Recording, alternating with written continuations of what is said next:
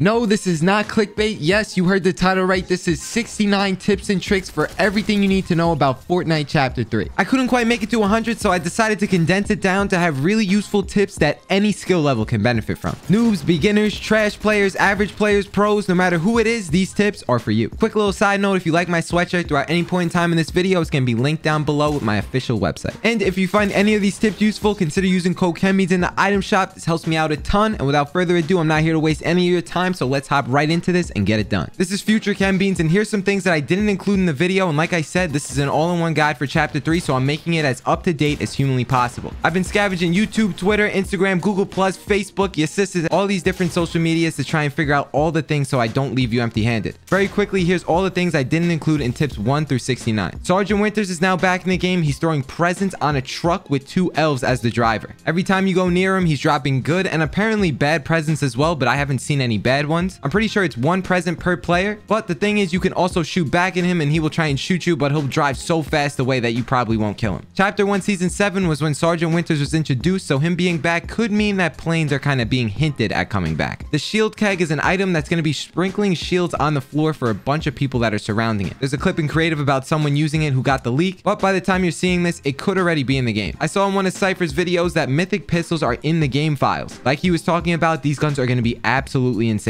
The gold version of this has one of the fastest reload times in the game. I can't even imagine what the mythic one's going to have. This could potentially be worth running over an MK7. We're not sure yet. If you're not aware, Epic did update Creative, so now it has pretty much all the mythic items that we saw in the game. There's no more reload bug with the Stinger SMG. There used to be a thing where it showed it was reloaded, but it wasn't actually reloaded. It would cause a lot of people to die. That's no longer in the game. Screen shakes are no longer in the game. That got removed. If you don't know the bugs I'm talking about, then you didn't play the chapter when it first came out. According to Aussie Antics videos, flare guns and tornadoes should be coming around week 6. Showing now on screen is a clip of how the tornadoes are supposed to look, and this is from Youngo by Leaks. He's the one that found this. This is extremely interesting to see how it's going to be working in real games. In case you don't know how flare guns work, we've seen this before. You shoot them up in the air, they explode, and they show the enemy's positions in that area. Hypex tweeted a couple days ago about lightning storms that are going to be coming to the game very soon. I believe they're going to be dealing damage to players and as well as setting things on fire. The idea is not 100% concrete yet because it could be changed by the time it comes out. Rotating zones now pull further and take longer. This is new to Chapter 3 and wasn't like this before. Aussie Antics was mentioning how having height now could potentially be the worst thing to do because you're going to have to build all the way across and you're not going to be able to get too many refreshes. New to this update as of the 17th, chiller grenades, presents, sneaky snowman, snowball launchers are all back in the game. There's also a free skin available in the game right now, but even if you're on Xbox or PS4, you could still get it. Just try and log into some laptop and try and figure it out. There's other videos explaining how to do it in more detail, so go look it up on YouTube if you want that skin. If you see me in this, you know I changed the tip. Let's get into it.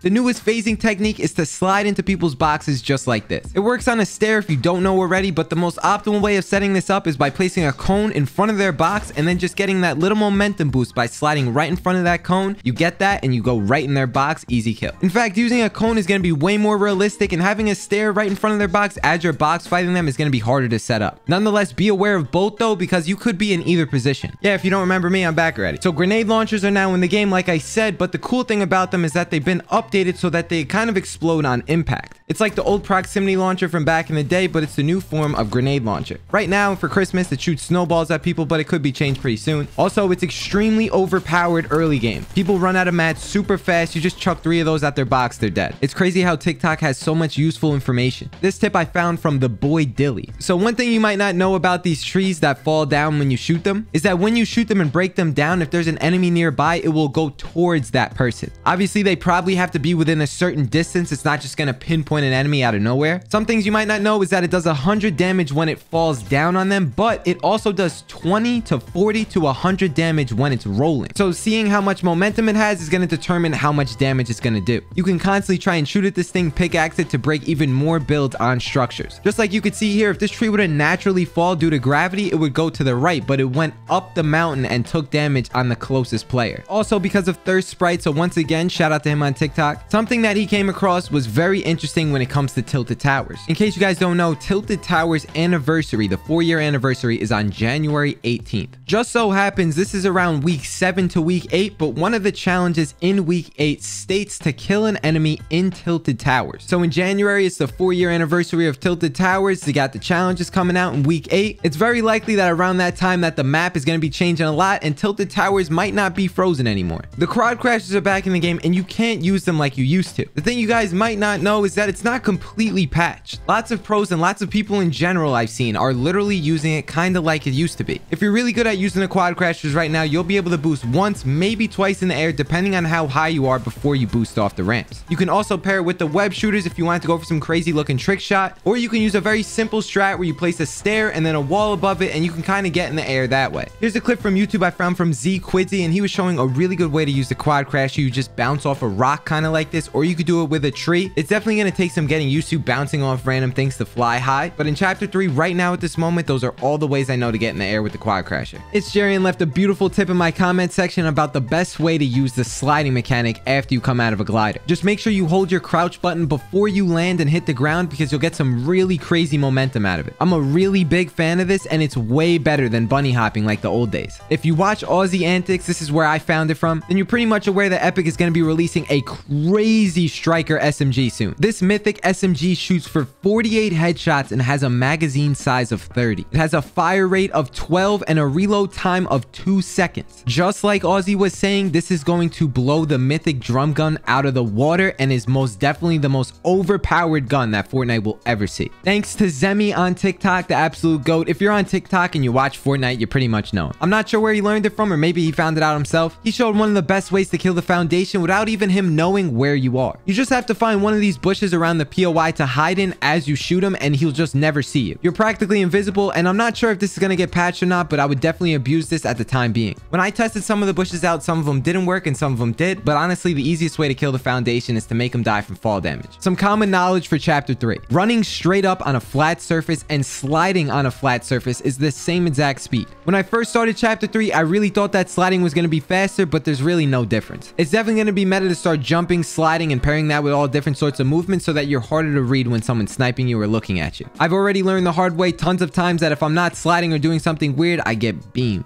Just like there's Sergeant Winter going around on the truck, there's also these two elf skins right here running around on a quad crasher. They roam the map, they roll up to you, throw you a piece of candy, and then they give you their sleigh. It's kind of funny how they call it that, but they gave me a free ride and I ended up leaving. This is the best way to not be seen as you do a window peek with the MK7. The Ranger AR does not work in this case because it constantly shows the red X. But with the red dot sight, you can peek at this really crazy angle and just not even be seen by the other guy. Be aware though, I know on mobile builds, I'm not sure if high meshes, but I know for a fact on low meshes. My mod Bob plays on low meshes and he was trying to do this and I constantly was able to shoot him. Granted, it's so small that if I was in a real game, I wouldn't even notice. So when I play the game and I do the peek, I can't be seen because I'm on DX11. Bob is on low meshes trying to do the same peek and he's getting exposed. I learned this from my homie Arose Feared. He has lots of good tips on TikTok. If you know you're about a 50-50, the best thing to do is to just slide right in their face. Do your best to randomly incorporate sliding into 50-50 situations because it will help you win. If you want to get used to this, one thing I'd recommend is just when you're in creative build fighting someone, always try to slide as much as possible. Jumping on over to the next tip, if you want to improve your sliding, remember not to hold your movement keys almost at any point in time doing anything. So when you're not holding WASD or your analog stick for movement, you'll be able to slide in a complete 360. This helps you not only one, piece control more effectively, but understand which buttons you need to press because you're not doing anything with your movement. The only time you really need to use your movement while sliding is when you're going down a steep elevation or some sort of hills or just sliding down some stairs. Pay close attention. I found out this crazy thing with the reticle as you're sliding. So when you're sliding with guns, preferably we're going to start with the shotgun, your reticle shrinks just a little bit. When you slide with an AR, your reticle is going to be really, really big. It's going to be huge. When you slide without holding your movement keys, your reticle will shrink a drastic amount. So same thing with the shotgun. If you're not holding movement keys, it shrinks just a little bit. With the SMG, I don't even think it shrinks at all. It just stays the same. It's pretty much a must not to hold your movement keys while sliding, and it's definitely going to help you get more damage in certain situations. Not many people are talking about the structures that these new guns do to walls. Compared to Chapter 2, these shotguns, they do way more damage to walls. When it comes to box fighting sweaty players, this is something you definitely want to know because you'll be able to take the wall right away if it's at the correct health. This is the best loot ship, and it's the random boat from Chapter 2 of Season 3. It's finally back and has 2 henchman chests, approximately 2 normal chests, slurp barrels.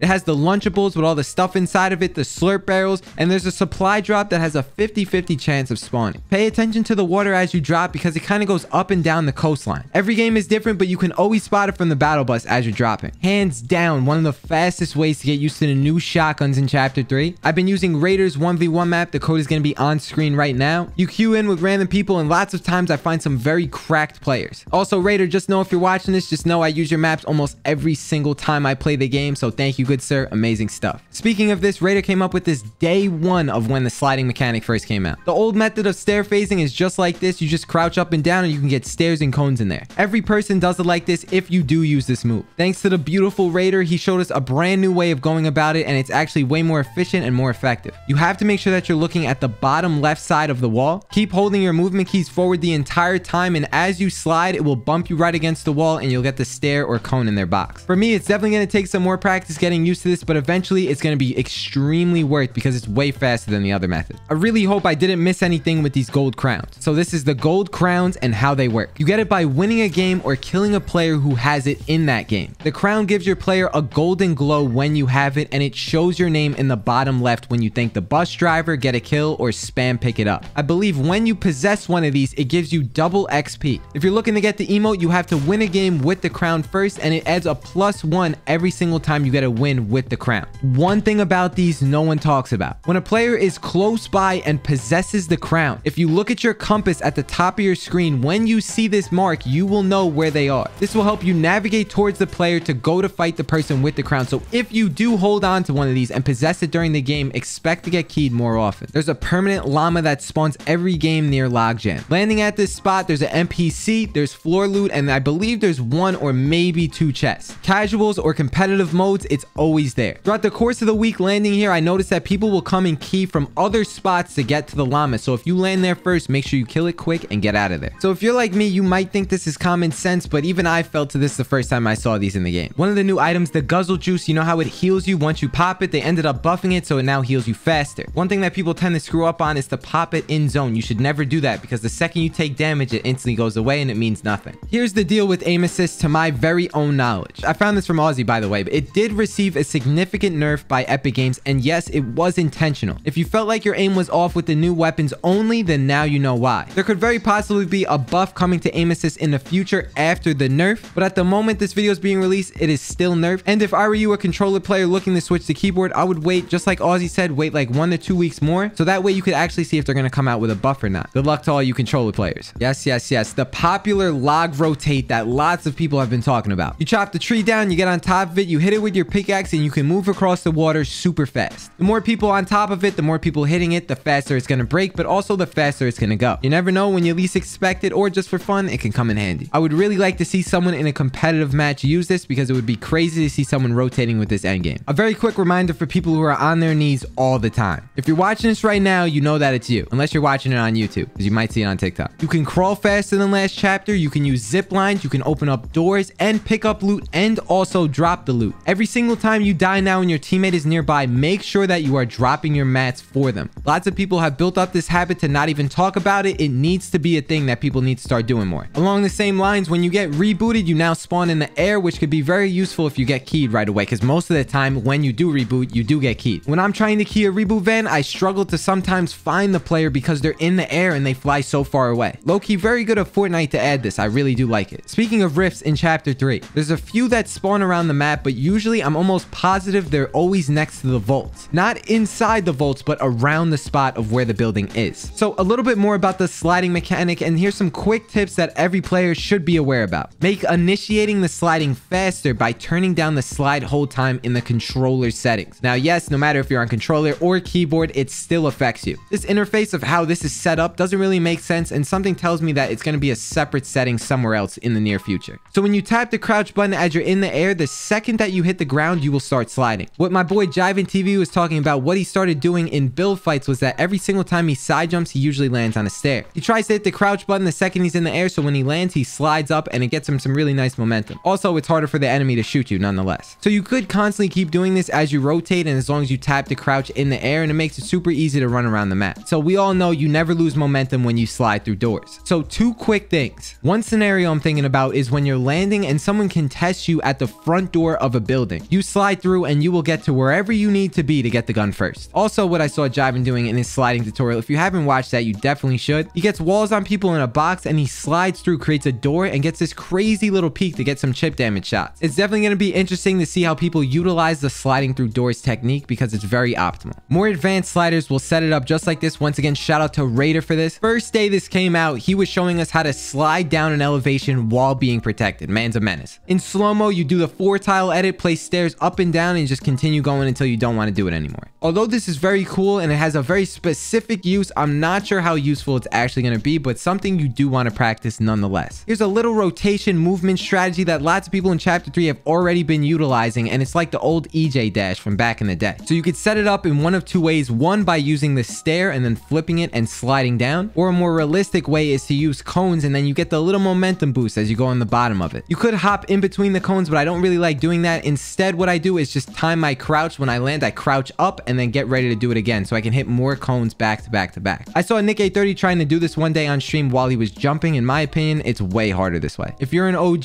just like Razor X was, you know he's got some nostalgia watching this. Sliding will take some getting used to, but one thing you need to be aware about is learning how to cancel your slide. You can jump out of sliding by hitting your jump button, or you could just crouch up and it will stop the whole animation. If you're struggling with piece controlling and all that, you need to be very good at getting out of sliding by pressing crouch. Or if you don't know, if you move backwards at any point in time while sliding, it will instantly bring you to a stop. Okay, so here we go. The tents are now in Fortnite, but there's one thing that people aren't really mentioning. They only have 125 HP, and now there was an update. It used to do 3 damage per tick in the zone. Now it does 25 damage per tick. So that means that you can have 5 seconds to try and heal up before the tent is completely destroyed. And when you're in them, they'll heal you at 5 HP per second, but the health of the tent will also be ticked. Also, they did patch it to where you can chop out the builds and the tent will still be floating. If you're down bad in the zone, you could hypothetically get around 4 seconds of healing in the tent. So yes, I talked about this earlier, but this is the best way to attack a box fight in Chapter 3. As you're box fighting them, look to always set up the cone play and then slide right in. This is a strat that I will almost guarantee that pros are going to master, and they're going to demolish everyone. The faster you can get used to this strat right here, the better you're going to be able to finish fights really fast. Not a single gun in the game can one-shot you anymore. The max damage a gray sniper can do to the head is 162. Green being 172, and the blue is 180. The purple is 190, and the gold is 198. Very commonly, you could be 150 HP. You will die to a headshot with any sniper. Let me tell you, Chapter 3, hard mats more than ever this season are going to be the most useful in this spray meta. Building out of wood, especially in team modes, is going to be a death sentence if you're caught lacking. If you're absolutely brand new to Chapter 3 and you haven't realized it yet, shaking players to reveal where their teammates are no longer in the game. The only thing you can do to down bodies now is carry them around. So I'm not really sure if this is just a me thing, but consumables have been spawning all around the map. Keep your eyes peeled for almost anything around the map. There's more lunch boxes, more slurp barrels, more fishing spots, tons of ways to heal, and definitely something I noticed in Chapter 3. Speaking of healing, here's why you always loot the random coolers around the map. It's guaranteed heals, and make sure when you do see these things that you just smack them once with your pickaxe and don't search them. It's way faster. Most of the time you get the jingle juice, whatever the hell it's called, but usually it always comes with chug splash. In my opinion, this is one of the dopest things about the new chapter I really like. Here's a 2-for-1 tip, because apparently this first thing has been in the game for a really long time and I just wasn't aware. There's a strat on the game right now where you use the missiles to boost the back of your boat and get more momentum going forward. What happens though, if you end up hitting yourself with this missile, you will take 35 damage. I did not know that, but it's still possible not to lose health and still use this thing correctly. Second thing, there's some leaks going around about dual hand cannons. Whether it's actually coming out or not, it's actually really cool to see how Fortnite is adding a lot of new guns to the game, or even customizing old guns to be different. Keep your eyes peeled for some amazing content. Definitely hit that subscribe button if you're enjoying the video so far. Also, YouTube doesn't like when I say this word, so if you do know where I stream, the link is going to be down below. We're going to lose our channel, so we got to be quiet. One of my friends, Liquid, who also creates content, he recently put me onto this, and I don't know if Tilted Towers was like this when the chapter first released. Tilted Towers is one of the best places to get loot. There is crazy amounts of chest spawns there. Liquid said in my stream that there was around 46 chest spawns at Tilted Towers right now. Granted, I don't know if we could see every single one of them, but there's a lot there, especially because it's not a named POI at the time of making this video. video. You might not think it's worth landing there, but I promise you, at least give it one chance. Depending on when you watch this though, it could be a little different depending on how much of Tilted Towers is exposed. Even with the nerf, you could still do this one strat with the sniper and the MK7 or even SMG. One person sprays the wall while the other lines up a snipe shot. Back in the day, this was one of the best ways to get a knock in Fortnite, and I still think there's some potential here in Chapter 3 to use this meta. So at this very moment, people are using SMGs like an AR. The range on these things are crazy, but I still think it's meta to carry around an AR. It's likely or possible that we could see a nerf to SMGs in the future, and if we do, you do want to be used to using an AR already at that point. Balancing it out as you play the game throughout the day is definitely something that you should be doing so that you could get used to the meta in the future. One thing you probably didn't know this season was that you reboot twice as fast with 2 people and 3 times as fast as 3 people, but you can also apply that same thing when trying to open up a safe in Fortnite as well. So it's kind of like anything that's added to Fortnite, when there's more people on it, it's going to be faster no matter what it is. Just in general, reboots this chapter are way louder than previous seasons. As a solo, you have to be extra careful because like I said, the reboot takes longer, which means people are going to be swan-taunting you the second they hear a pin drop. So if you reboot, you got to get them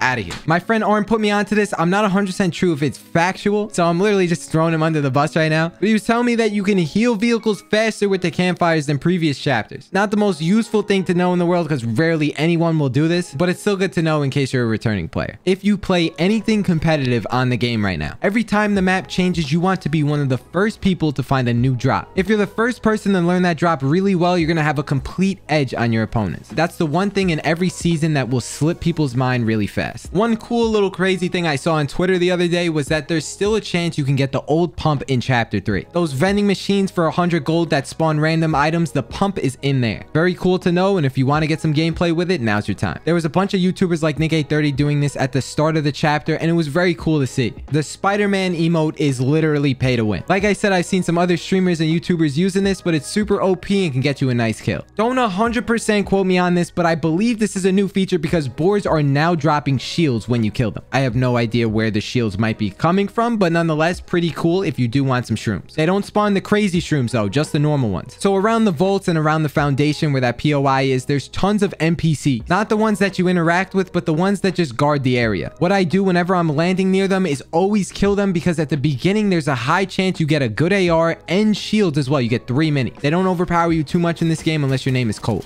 Who's on me, bro? Like, there's some dude on me. Are you out of your